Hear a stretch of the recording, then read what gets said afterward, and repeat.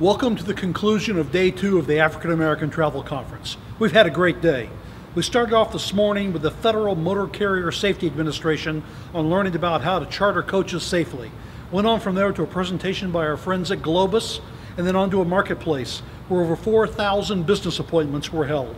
From Marketplace, we moved on to lunch, sponsored by our new friends from SitsLink, which is the booth I'm standing in front of. SitsLink wowed all of our members today with stories of China and invitation to all of our group leaders to join them in China on fam trips. Our people then went on to sightseeing tours of southern shore of Indiana throughout all the area here, where they've also enjoyed a free dinner and a great time. Ladies and gentlemen, it's been a great day at the African American Travel Conference. For those delegates who are here with us, thank you very much. And for those of you who aren't here, please join us next year at the African American Travel Conference.